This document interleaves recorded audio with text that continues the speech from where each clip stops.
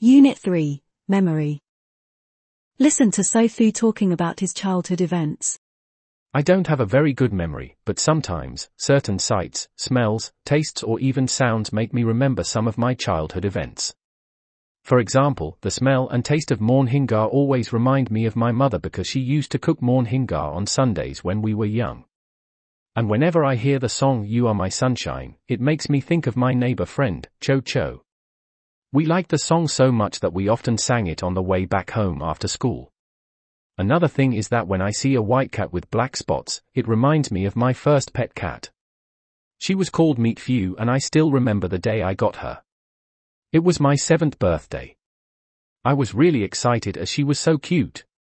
She used to sit by my side while I was studying and I played with her before I went to bed.